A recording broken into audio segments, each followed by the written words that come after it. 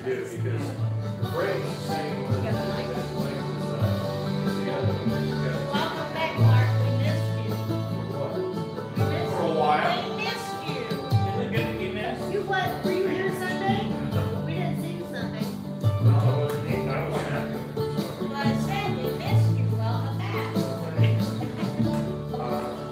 I'll give you a hug. I'm off for more out today. Shouldn't have said that, did I? You were saying you had to go to the hospital the other night. What?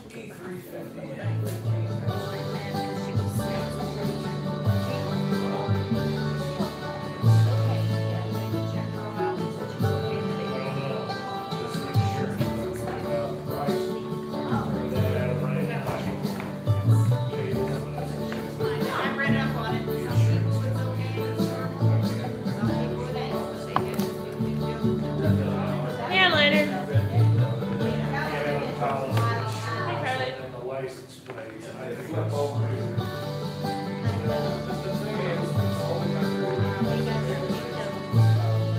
So childish.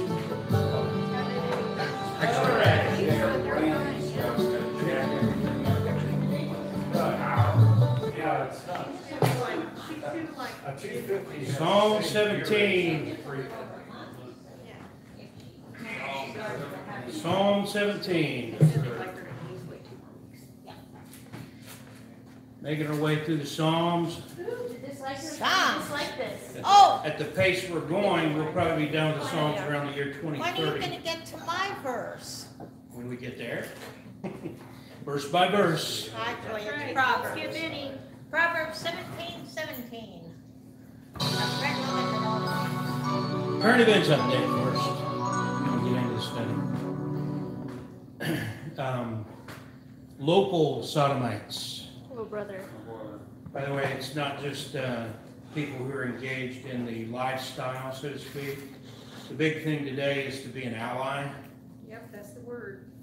The sodomite lifestyle is so disgusting that there are only a small percentage, somewhere around 2 or 3% of the population, who actually engage in that as a lifestyle, as they like to call it. But Romans 1:32 describes what most Americans are today, and why most Americans are deserving what's coming, who knowing the judgment of God that they which commit such things are worthy of death, not only do the same, but have pleasure in them that do them. That's called an ally. Right. If you're an ally, then that means you enable them, you accommodate them, you support them, and they're all sodomites by virtue of that association. Most of all your liberal Democrats. Liberals and Republicans. Yeah. Democrats and Republicans who are liberal progressives on social issues, Yeah. working to attack Christians and corrupt our children. Mm-hmm. And this was posted yesterday or day before, actually, by Worthington Area Democratic Club. Wonderful news. Thank you, Worthington City Council, for leading for our community being the LGBTQ community. Below that, you'll see Equality Ohio. Congratulations to Worthington, Ohio. Just moments ago, they became the 24th locality in Ohio to pass a local ordinance protecting LGBTQ Ohioans from discrimination. So the city of Worthington has now passed this ordinance, and if you don't want to rent your house to a gay or lesbian couple, or if you don't want to hire someone who's a cross-dressing transvestite, who is a man who declares himself and identifies as a woman, or he could identify as an alien, it doesn't matter. You're supposed to check out mentally and adopt this fairy tale, wicked, sick world that the liberals want us all to live in. And if you don't, you could be in trouble with the city and be fined, lose your license to practice whatever business you're practicing, so forth. Now, they did exempt us as a church, or not just us, all churches, and ministries and that kind of thing, as far as I know, the Christian schools and that sort of thing.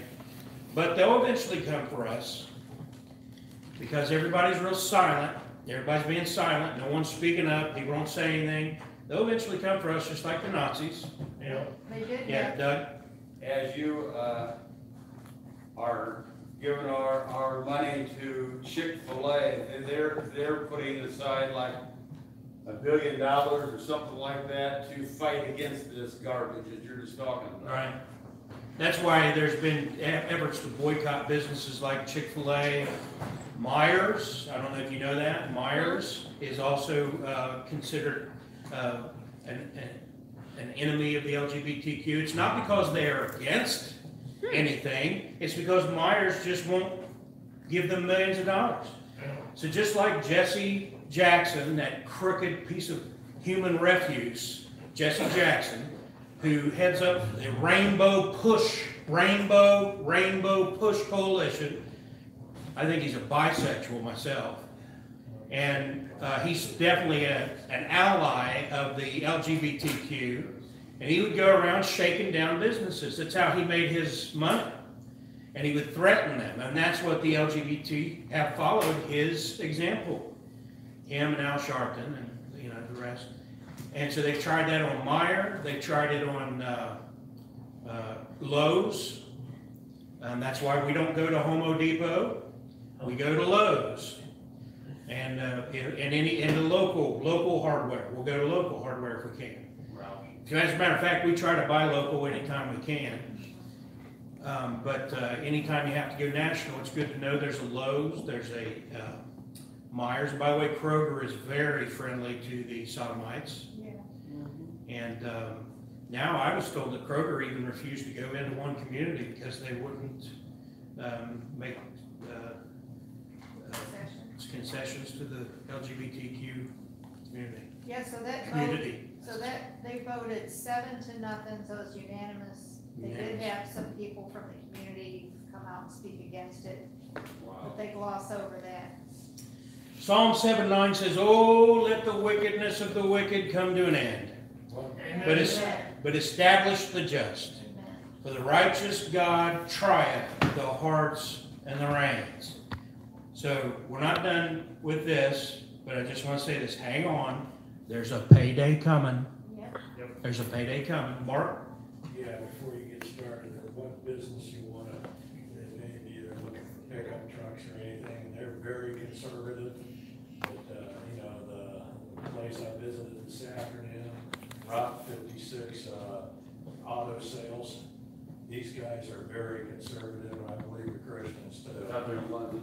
They're out there outside of London, these guys. Route 56, auto. Yeah, just south of Route 40. Or Summerford is, or whatever it is, and then it's off State Route 56. That's one of the reasons why we bought Black Rifle Coffee. Because they are conservatives and they don't go along with all that stuff as far as I've seen yet. These guys said it was a good breath of fresh air from Columbus. Yeah. Now, this is just up the road from us in Delaware County. The public library held a session to teach teenagers how to be drag queens. Taxpayer funded. It was called Drag 101. This is what I was talking about Sunday when I told you about Amberlin, and Amberlin's photography was being targeted by the libtards and the social justice warriors, as they like to call themselves, to try to shut her down because she took an open public stand against this. Good for her. If you want your picture taken, anybody on the internet, anywhere around Central Ohio, and or if you want to take a plane and fly in, she'd be happy to accommodate you, I'm sure. Ambulance photography, and she took a strong stand and got roasted by it. And Psalm 7:11 says, "God judgeth the righteous, and God is angry with the wicked every day." There's a payday coming. Yep. Johnny? Did anyone go to that class you just talked about just for a good laugh? From what I understand, it was so sickening it wasn't funny. There were people there who spoke out against it. Okay. But I mean, I say the same thing all the time. You gotta laugh at how stupid people are and all that. But sometimes this stuff is so disgusting. And to see these teenagers going to the public library and being taught this stuff taxpayer funded. Wow, they want our kids. Yeah, that's the whole point right there. Yeah. They want our kids. Dave? Yeah, I was just talking about that on 610 this afternoon on the drive home. These two guys that are always on the radio, he said, you know what, he said, they don't like it at all. They said, you know what we ought to do, we ought to go call them and see if we can have a guns 101 and see what will happen. Yeah, well, that was already, there's a lady, I might have her, Melissa Melissa Atkinson. Ackerson. Man, I meant to put it, I'm going to get her information for anybody you know in Delaware. She's running for the Ohio Senate. Yeah, she's serious. She's taking a strong stand against it. She's very well spoken. Yeah. And what was I going to say? What was you saying? What was you just saying? I was talking about these two. Oh, the gun thing. She brought that up. She talked to him and said, hey, then why can't we just, I think either she or someone she She knows. said her and her husband do AK-47 training. Yeah. She wanted to come in there and. And they do said, it in oh, the well, no, we library. couldn't allow that. She said, well, how about I just bring my props and we'll do the training here. We won't bring real guns. We'll bring the props. How about that? And they By the wouldn't way, do that. That's why we support the Alliance Defense Fund. And we give them a small offering every month so that if they come after us, we'll have lawyers. Amen. And I'm not going to say a lot of it online or anything, but we're going to be talking about taking some steps. We have functioned here at BBF as pretty much like a mission church, and we're going to be taking some steps to protect ourselves legally. We'll have more about that later. We're not 501c3, but there are steps you can take to protect yourself from this kind of thing. So we'll talk more about that. Here's one last thing in our current events update related to the trans thing. Here's the reality. The attempted suicide rate among trans adolescents is massive. It's huge. And they do that because they are without God, they are without hope, and they are child victims of abuse. And these adults, not just the drags, but the people on staff at the public library, all the liberals in this country, including Republicans and Democrats, are child abusers. That's right. That's right. And this is child abuse, what they're doing to these children. And then those kids start to grow up, and before they're even 25 years old, they're killing themselves in record numbers, and you can blame it on liberals. But they want to blame you. They want to say that because you stand for the Word of God and you call a sin, that you make them feel bad about themselves, and that's why they kill themselves. That's what they say. Yeah. More than half of transgender male teens who participated in this survey have attempted suicide, while 29.9% of transgender female have attempted suicide. Among non-binary youth, 41.8% of respondents stated that they had attempted suicide at some point in their lives. What does that mean? That Non-binary. means they're a boy or a girl, but Yeah. they don't understand it. So you're talking about whether they a boy claiming to be a girl, or a girl claiming to be a boy, or somebody who just basically claims they're neither or both or Or confused. they're a raccoon or whatever. And those numbers are massive compared to the general population. But they want to blame you. They want to blame me. They want to blame Christians. And that's the way the Nazis operated. The Nazis would cause the trouble and then blame the Jews. But the liberals are causing the trouble. The liberals have totally destroyed our school system and still demand that the problem are creationists and the fact that people won't give more tax money. Think of that. Yeah. The major cities are run by liberals, and they have the highest murder rates in the world because they also have the highest gun control rates. But the problem is the NRA, Gun Owners of America, and people like you who own guns. You're the problem. That's according to the mentally retarded libtards in this country. Amen. They're mentally and spiritually handicapped by their wickedness. Amen. Jesus said, light has come into the world. Men love darkness rather than light because their deeds were evil. They loved their Sodom and Gomorrah. They loved killing babies. Amen. And they own guns, but they don't want you to have one because they'd rather see you die.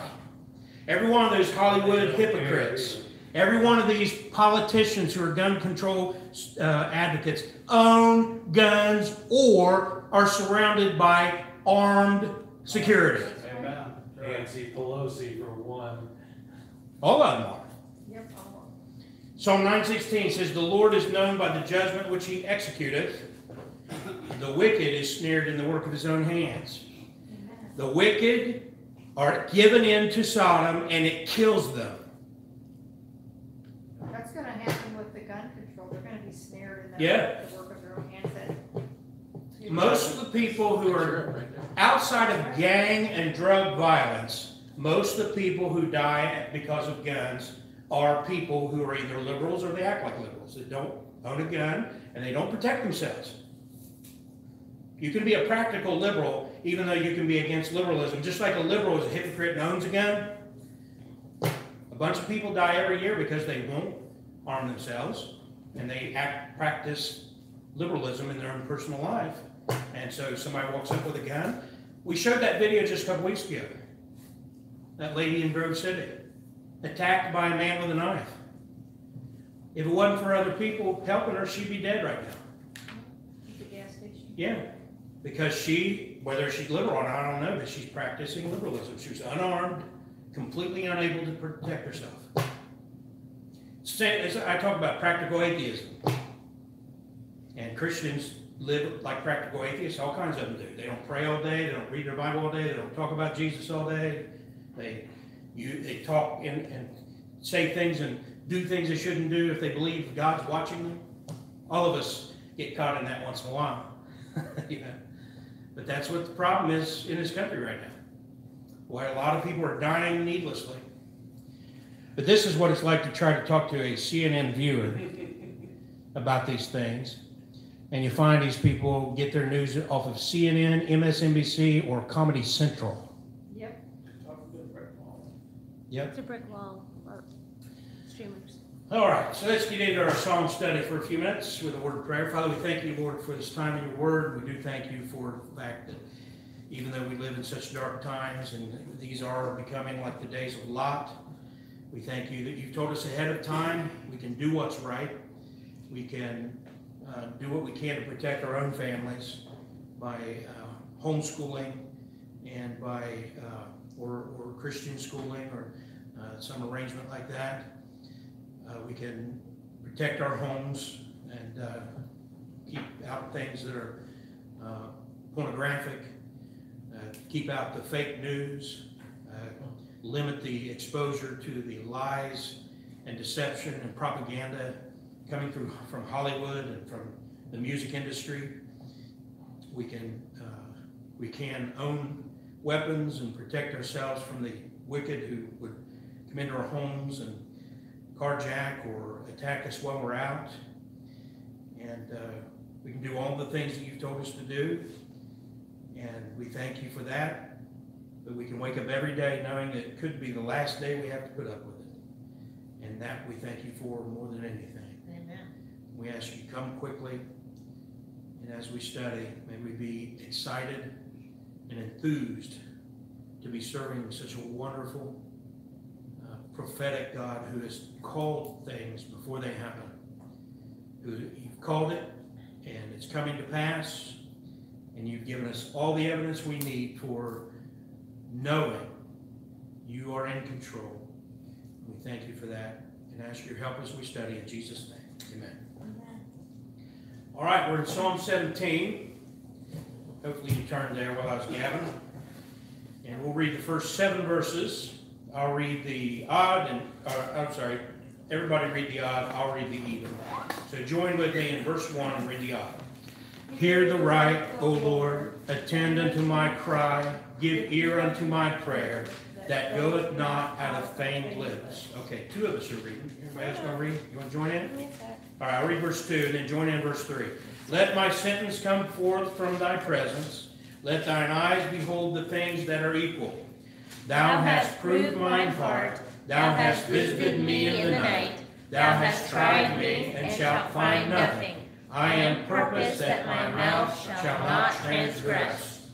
Concerning the works of men, by the word of thy lips I have kept me from the paths of the destroyer. Hold up my goings in thy paths, that my footsteps slip not. I have called upon thee, for thou wilt hear me, O God. Incline thine ear unto me, and hear my speech. Show thy marvelous loving kindness, O thou that savest by thy right hand, them which put their trust in thee, from those that rise up against them. All God's people say amen. Now, we're not sure when this was written, but we're sure it was King David who wrote this song. And as I said, we're not sure of the event that he was writing in response to, but he felt pretty well under attack. How many of you have ever been there? You ever felt like you're under attack? You got people after you, living in a world where you're a hater because you stand for the Word of God. Amen? Yep. Well, he starts by saying, hear the right, O Lord. And regardless of cultural relativity, God has a right standard, and we know what that is. There is no debate.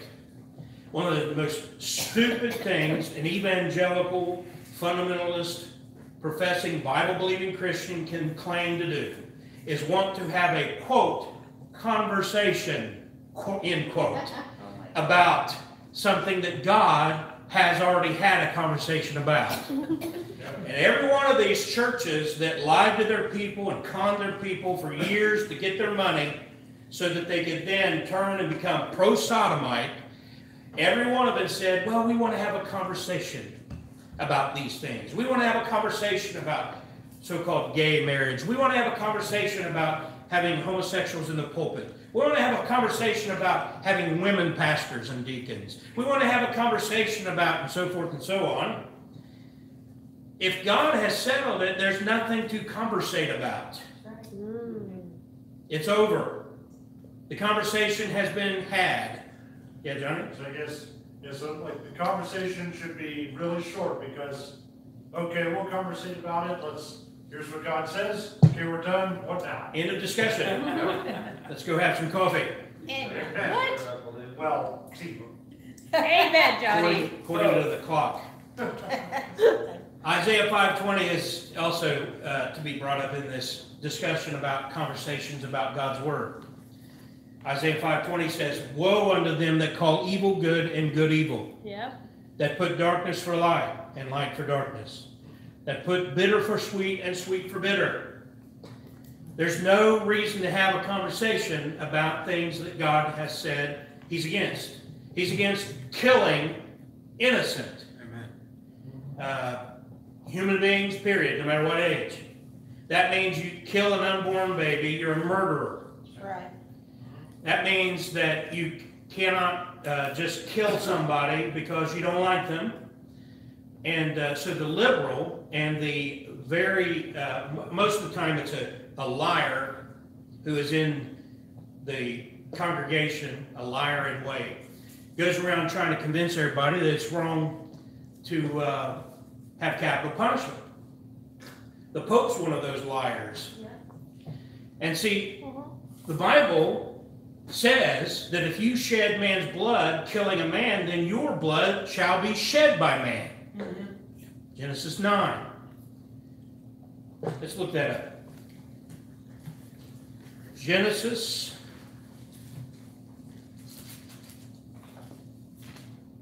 9, 5 and 6. Genesis 9, 5 and 6 says, and surely your blood of your lives will I require, at the hand of every beast will I require it, and at the hand of man. At the hand of every man's brother will I require the life of man. Read verse 6 with me. Whoso sheddeth man's blood, by man shall his blood be shed, for in the image of God made he man. Now, that was before the Mosaic Law. People say, well, that's law. No, it's not. It's before the Mosaic Law. This is before the flood.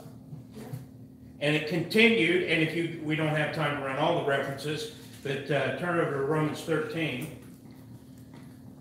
Romans 13.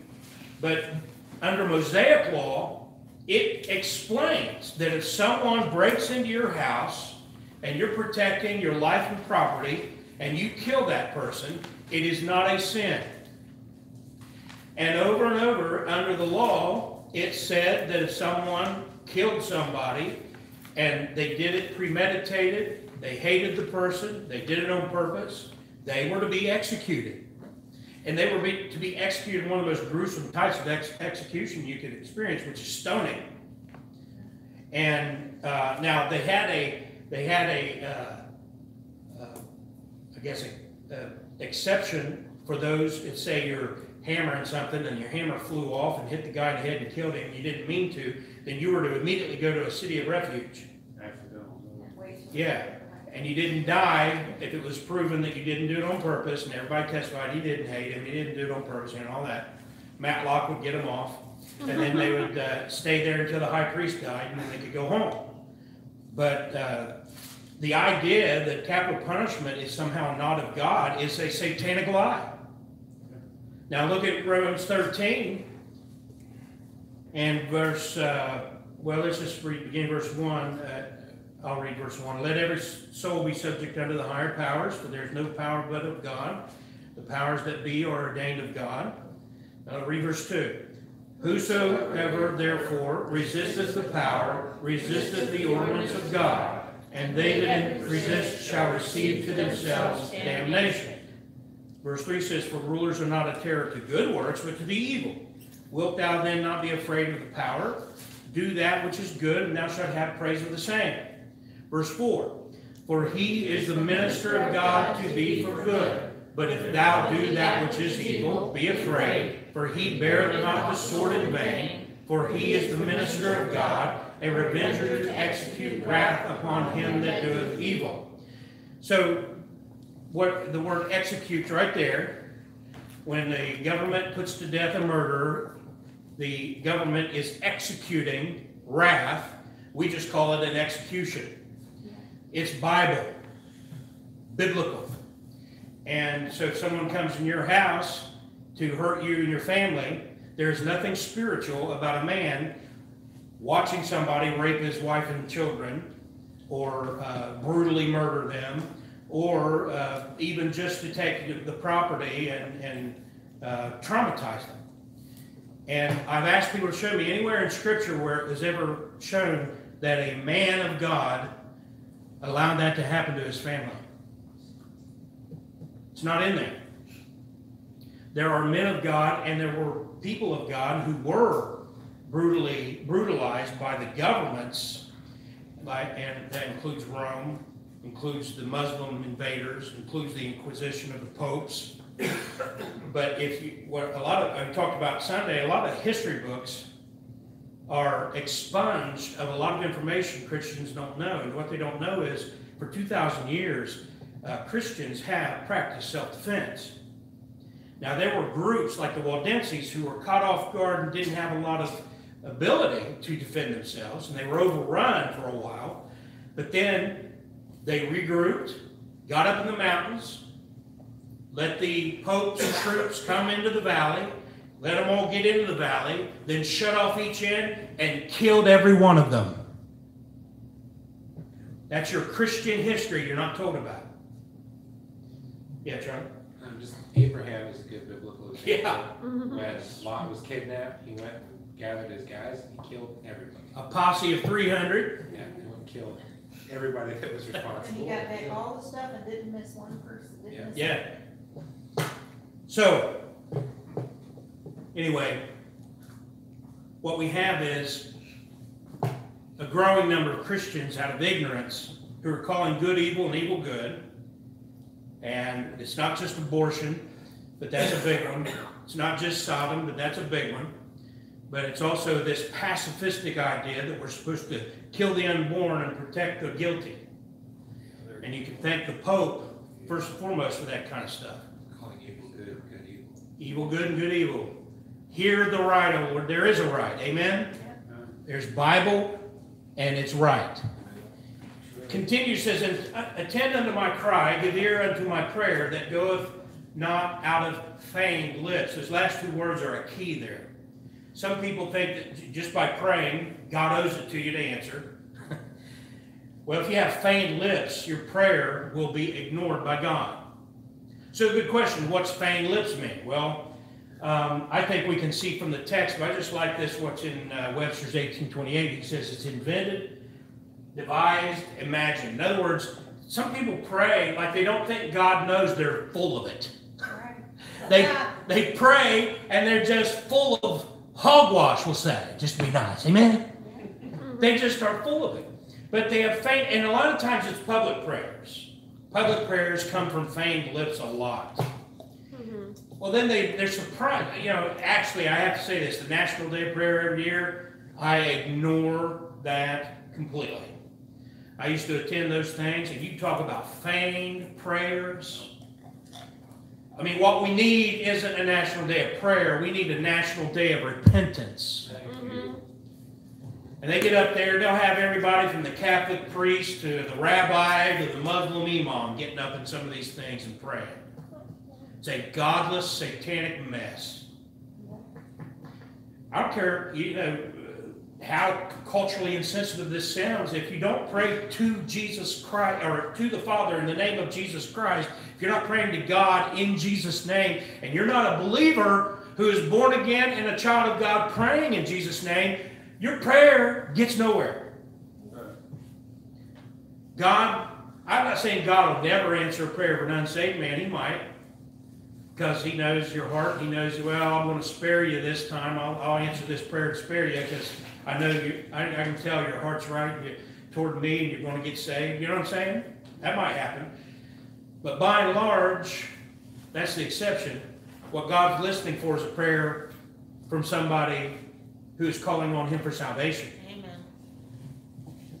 Or somebody who's been saved and is thanking him. Thank you for saving me. God knows the difference between sincere biblical prayer and a big show. Amen? That's why, you know, when I pray, I pray in front of y'all. I'm a lot more, I try to be a lot more, I just try to be considerate of the fact you're in the room. You don't need to hear all the stuff I say to God when I'm by myself with God. Amen? God never told me to air out my dirty laundry in front of you.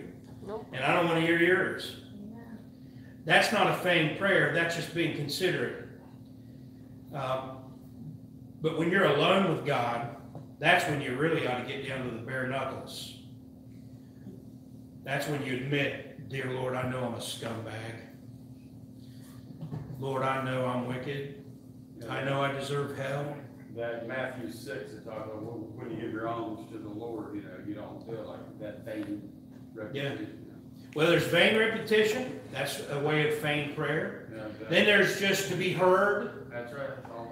You get a lot of that offering time in churches. Brother so-and-so, you pray over the offering. Oh, dear Lord, allow me to be as loud as anybody who's ever been in this church building as I pray to you, dear God. And then they go, and I've sat through some of this prayer thinking, if he's sincere, then that's fine. But man, it doesn't sound sincere to me. And I don't understand why anybody pray like that. Because, you know, like I said, God's not, it seems, obviously God's not impressed with that kind of stuff. God answers sincere biblical prayers, but in his time and in his will. Amen. Give ear unto my prayer. He'll hear. Attend unto my cry. Well, you better be patient. He's not at your beck and call. Even if you give me a $10,000 seed faith offering, that doesn't mean anything to God. As far as prayer and answering your prayer, there's no connection. Huh? Cast and bind. Yeah, cast and bind. A lot of hogwash about prayer out there being taught. Look at verse 2. It says, let my sentence come forth from thy presence. Let thine eyes behold the things that are equal. In other words, we trust his judgment. Genuine believers have nothing to fear from God's justice and righteousness. When you pray, you know God is just. You know he knows everything. You know he doesn't get it wrong. Prayer is more about us getting ourselves in tune with God's will than it is changing God. Amen. Right. And some of the dumbest prayers I've ever offered was trying to change God. And don't let that stop you. All of us pray dumb prayers, amen? I mean, I prayed some dumb ones. None of your business. Look at 1 Timothy 4. Oh, man. 1 Timothy chapter 4.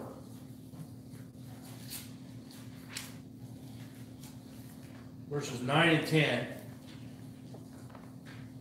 I love them. A couple times Paul says, this is a faithful saying worthy of all acceptation. And in other words, he's saying, listen close and get right. Because this is right, and if you disagree, you're wrong. Amen? Verse 10, read it with me. For therefore we both labor and suffer reproach, because we trust in the living God, who is the Savior of all men, especially of those that believe. That, whenever you're, whether it's social media or at a family gathering, or you're in school, or you're at work, or you're just out on the street, and someone's mocking you, someone's scoffing at you, my favorite scoff is this. Man, what's wrong with you? Don't you realize it's 2019? I'm like, what does that have to do with anything? I just say, I see 2020, what's your problem? But I would look at it and say, what does the calendar have to do with anything? The year, the date has nothing to do with what's right and wrong. As we started in verse 1, hear the right. Look at your calendar to find out what's right. It doesn't say that. But you hear that all the time. How many of you heard that? Oh, yeah. I mean, you hear it all the time. You would see it on the news and everything else. These people live in the dark ages. And then when they pass these laws against abortion in Alabama, and I think it's Iowa here in Ohio and other places, and there's these people trying to push us back to the dark ages. It's like, no, abortion is the dark ages. Right. Because it's wrong. What matters, what makes something dark ages? Because it's dark. No, it's not, it's dark ages means it's wicked, it's black, it's dark. The dark ages was a time of ignorance of God's word and total sin. Yep. Now, I mean, some people defend and say, well, it wasn't as bad as it's being portrayed in some areas. Maybe, but it was still called the dark ages for good reason. Yeah, Johnny? I'm just gonna, so the only place the calendar has any meaning is, of course, when you're looking at the dispensations. But that's not a moral thing. Right. Right. And that'll tell you, I think. And none of those people that say that even know what the word dispensation means. So, yeah, you're not talking to, Bible believers when they say that. That's right. Now, verse 3 says, thou hast proved mine heart. Thou hast visited me in the night. Thou hast tried me and shalt find nothing. I am purposed that my mouth shall not transgress. That sounds a little boastful. But we can walk daily with the Lord and commit to stay on the right path. But the next verse holds the key. So, as you read that, as I said, it may sound a little boastful. Thou hast proved mine heart. Thou hast visited me in the night. Thou hast tried me and shalt find nothing. That sounds a little boastful. But he says this, I am purposed that my mouth shall not transgress. Now, read verse 4. Concerning the works of men, by the word of thy lips, I have kept me from the paths of the destroyer. See, he's given all the credit to God. It's by following the words of God. I love how it says, by the word of thy lips. And we got it in writing, but it came from God's lips. Now I know that's anthropomorphic, easy for me to say. Yes. Yeah, it's very easy. But what it's saying is, in our finite little pea brains, for us to think of the most intimate manner of God to give us his word is to kind of picture it coming off his lips. Yeah. And that's what you got in your King James Bible. It is by the word of thy lips, not by our positive thinking and willpower. And I say that because verse 3, he wasn't boasting of the fact that, he wakes up in the morning, looks himself in the mirror and says, you're going to do this. I mean, there are these people pay money for that kind of stuff.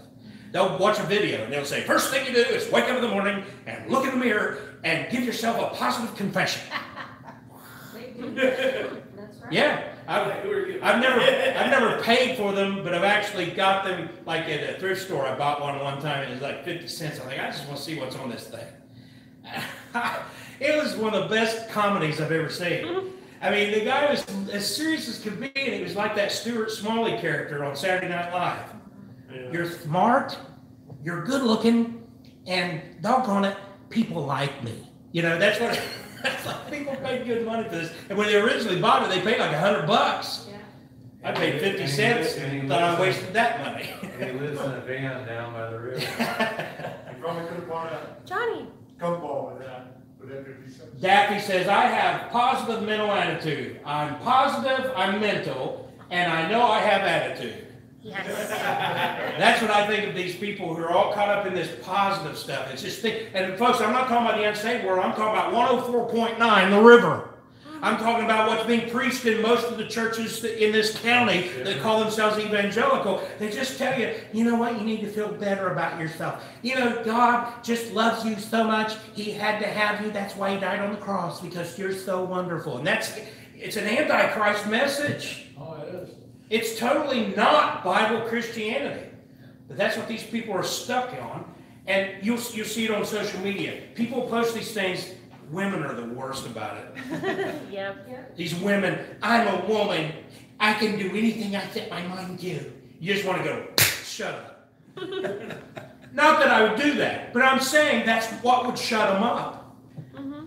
It's, you know, Jenny and I and Johnny, we were talking about these superhero movies, where these little 110-pound girls take a guy like Charlie and grab him by the beard and go, wham, wham, wham, wham, wham. And then these other little girls are like, yeah, I can do that. Then they try it and they get wham, wham, wham. Yeah, I am telling you, there are people who believe that stuff. They start to believe it. I'm a girl. You know what is ironic? Is because of liberalism, a lot of women around the country are finding out otherwise, because men are identifying as women and beating them in wrestling and all kinds of other sports, where women are finding out they can't even compete. Running, the race. These track and field sports, the men who are identifying as women are blowing them away. Of course. That's why they've always had separate, you know, women's and men's sports, so the women can have a chance. The Bible says you're the weaker vessel. That's not an insult. It's a scientific fact. And he tells you that so that you realize you don't want to walk up and start a fight with some guy that's, you know, like muscular, 250 pounds, and go pound you. Charlie? This is a good time for the things that are different or not the same. Yes. Oh, Oh, yes. really? That's right. Men and women are different. Amen. Amen. Yeah. But even the men who think you're big and macho, I've seen, well, you know, you think about it, and this is not meant to be an insult. I remember Muhammad Ali. First he was Cassius Clay, and then he decided to adopt a slave name, Muhammad Ali. And he would, and then you remember Mike Tyson? Yep. You know? I remember watching these guys fight, man, they just look like they would knock your brain out of your ear if they punch you. But there came a day. Mike's still kind of, I still wouldn't pick a fight with Mike Tyson, don't get me wrong. But I don't think he would kill me. Back then he would have killed me with one punch. Now it'd take two. But Muhammad Ali got that disease, Parkinson's, I guess it was, wasn't it? Yeah. And the last decade of his life, he'd walk in a room and I'm not making fun. What I'm saying is, you just want to look at it and say, Muhammad, you're mortal. You thought you were tough. You're a shell of a man. And if you die right now, you're going to split hell wide open. Pride. They say people like that. I think I read it about Muhammad Ali, but they go home and they just watch the good old days on video all the time, living in the past. Zechariah 4:6. Then he answered and spake unto me, saying, This is the word of the Lord unto Zerubbabel, saying, Not by might, nor by power, but by my spirit, saith the Lord of hosts. That's what it's all about. You realize for all of eternity, we are going to be basically, for lack of a better term, infused with the Spirit of God. We are going to exude the light of the Lamb of God, and throughout eternity, we are going to be something beyond nuclear. Amen. And never get weak, old, tired, or sick. And it ain't going to be you. It ain't going to be me. We're not going to be on the treadmill lifting weights to get there. We're just going to be there in His presence. Amen. And it will make us like Jesus. We won't be Jesus, but we'll be like Him. Amen. Verse 5 says, hold up my goings in thy paths, that my footsteps slip not. So there, again, all the credit is the word from the lips of God. And here he's saying it's Him, it's God who keeps us from slipping. The world is a slippery place, filled with pits and traps. You see it all the time.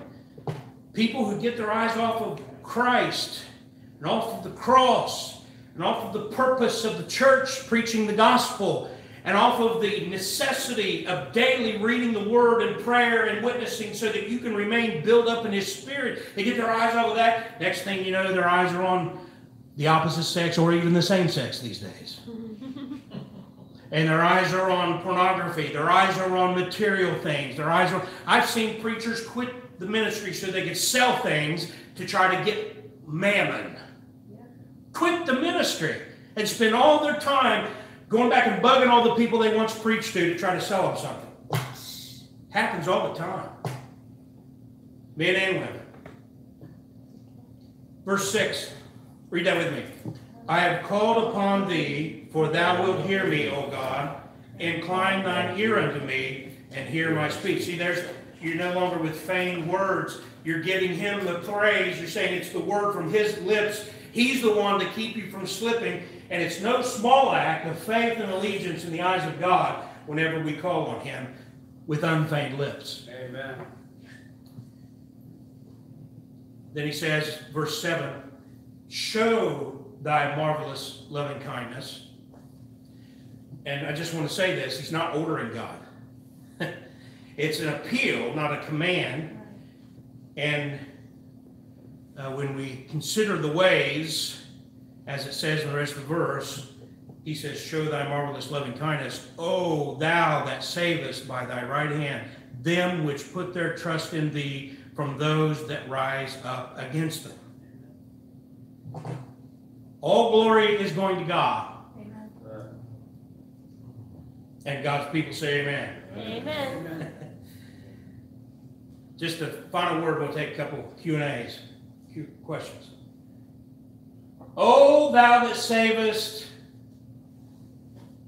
How often do you think about the fact you're still, even today, you should still be thinking, I'm saved from hell. Amen.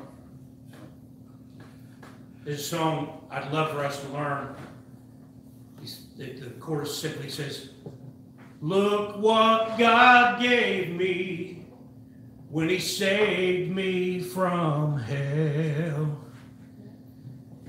And the song talks about how I didn't even care whether I had a mansion. I didn't care about the rewards. I didn't even care whether, all these other things I heard. Just the fact you saved me from hell. It's just for starters. Yes, just for starters. Saved from many consequences of our own sins. Now, if you get saved and you've got some communicable disease like AIDS, that God's under no requirement to heal you. If you're saved because you smoked pot or whatever, and you got lung cancer or emphysema, and you get saved, that doesn't mean He's going to remove the consequences. Obviously, if you've had, fathered children out of wedlock and that kind of thing, the children are still going to be there and out of wedlock, There's a lot of things, but there's also a lot of things that He does by His grace and mercy. Amen. When you get saved, consequences seem to disappear. Thank God. We don't deserve any of that. He saved me from hell and from some of the consequences. Let me tell you this. Now, I still say my COPD, I believe, at least the bottom line, underlying symptoms and everything came from my years of abuse of, you know, smoking pot and cigarettes and drinking and all that kind of thing. But I'll be 50 in September. I got saved in 1990. Good year. So 2020, I'll be a 30-year-old babe in Christ. And that's longer than I thought I was going to live. Really is.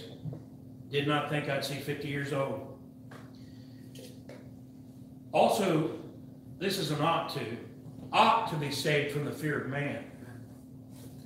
Ought to be saved from what people think of it.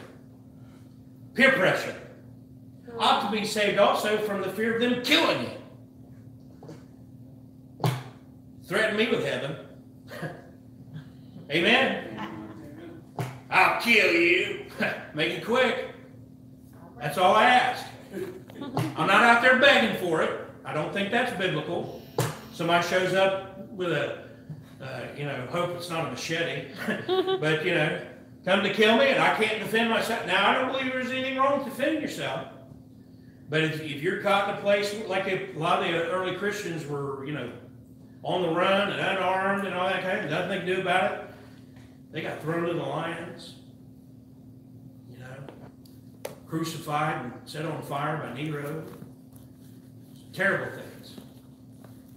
But even those who went through the terrible things knew this is temporary. This is just going to hurt for a little while.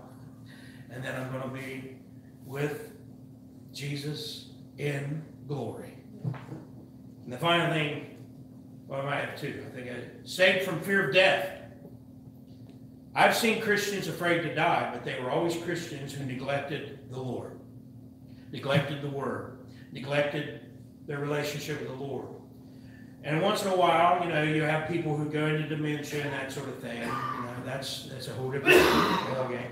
But I've seen a number of Christians. Jody Judge, man, I'll tell you what. Jody was one of the most amazing people. Yes. If you didn't know her, she was one of the most, and she knew her days were numbered, and was just as sure of her salvation and ready to go. Happy.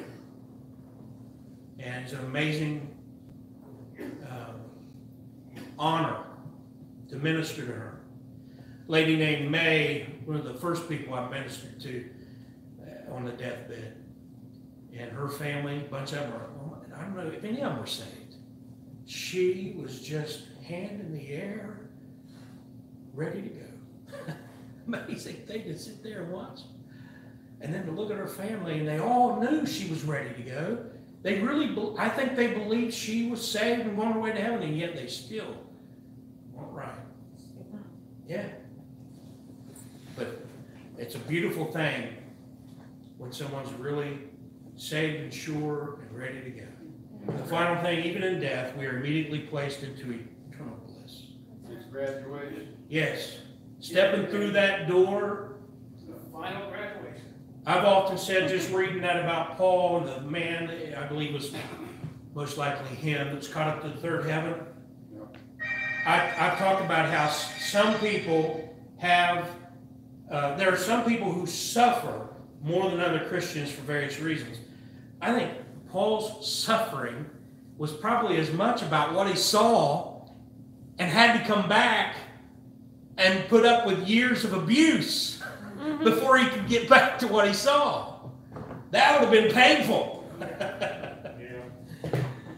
Praise the Lord. That same thing with Lazarus was the same way. He died and he Yeah. came back. Yeah, it doesn't tell us, Yeah. you know, it doesn't tell us, so some have speculated that the Lord put Lazarus kind of in a sleep, and, you know, he didn't actually see paradise and come back, but we don't know because there's nothing said one way or the other. So that'll be interesting to find out. Hey, Lazarus, by the way, Come on back. he's gone for 4 days. What's he doing? Where's he at? We'll find out. Yeah. Jenny? Stephen asks, He says, I've heard a lot of preachers talk about prayer formulas. What do you think of the concept of a prayer formula? I don't think there's anything wrong with having kind of an outline that you follow in your mind or something like that. Just got to be careful because, again, if it becomes too methodical and ritualistic, repetitious, But I heard a lesson on the, they call the Lord's Prayer, Our Father, which art in heaven, hallowed be thy name, that's better called, I believe, the disciples' prayer. The Lord's Prayer is John 17. But anyway, what you call the Lord's Prayer there, it's kind of formulaic, and you can follow line by line his prayer by starting, and I've done it through the years. I've prayed, start with praise, Our Father which art in heaven, hallowed be thy name.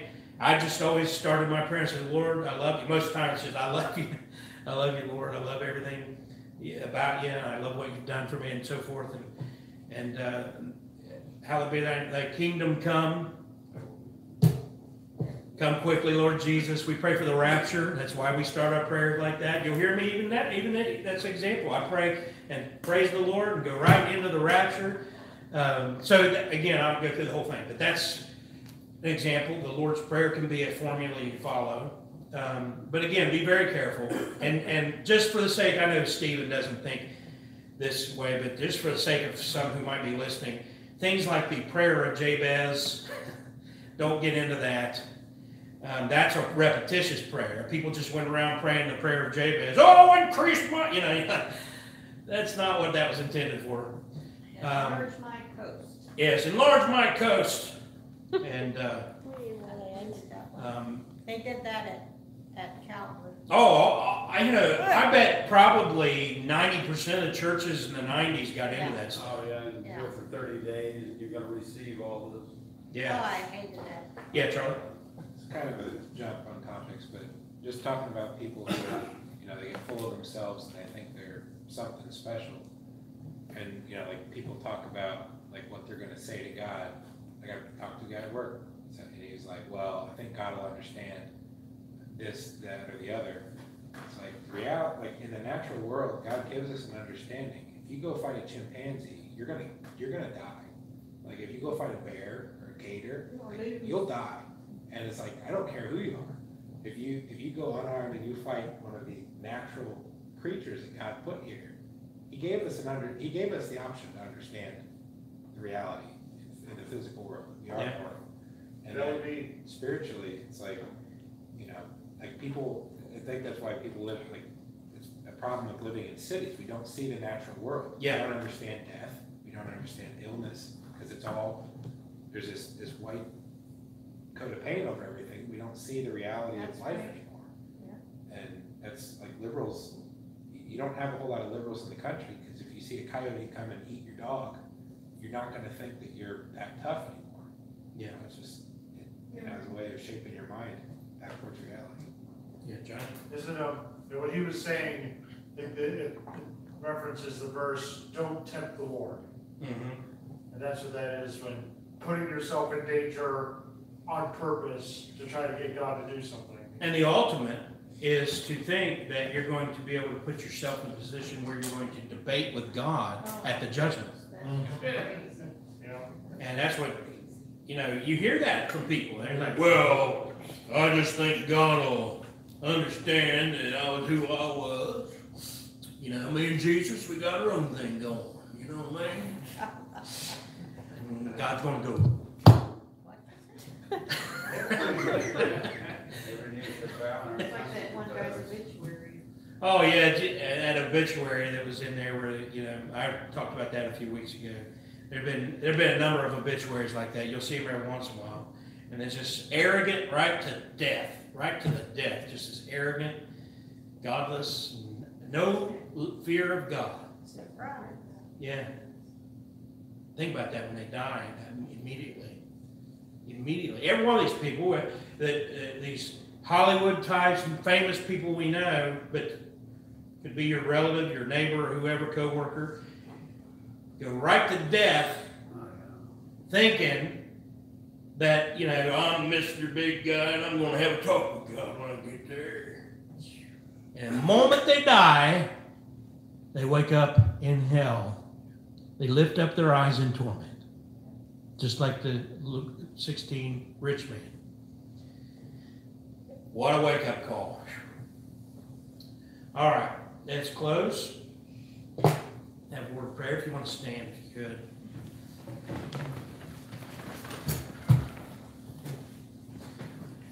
Father, we thank you, Lord, for this time of your word. We thank you for the truth that you've given us. We thank you for those who've watched online. We thank you for all those who watch weeks, months, and possibly years ahead.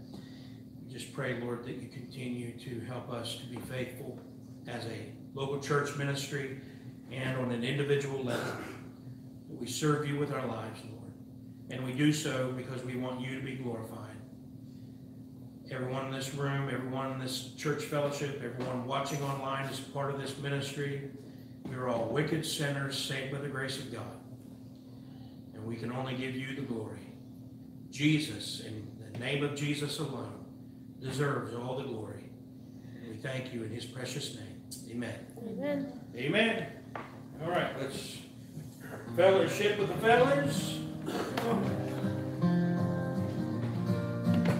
Feel free to get yourself some of those leftovers downstairs cookies and stuff. Well, bye, onliners. We gotta go. The music has started. There's Johnny. He's awesome. That's my brother. All right, bye, guys.